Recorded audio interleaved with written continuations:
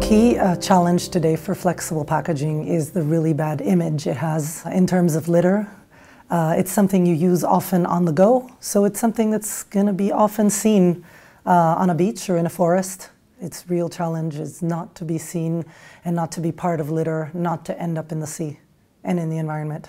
First of all, consumer behavior, but us as an industry, we have to make our solutions recyclable, and we have to make something that consumers will be happy about recycling and not just throwing anywhere.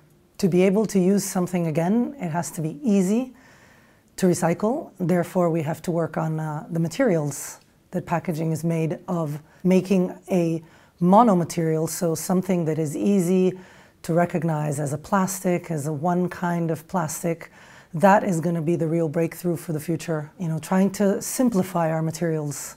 Simplify them, but not reduce functionality, and remain with something that protects our food and protects the consumer. It's something we can do as plastics producers and packaging producers, but it has to be the whole value chain working together as a big team.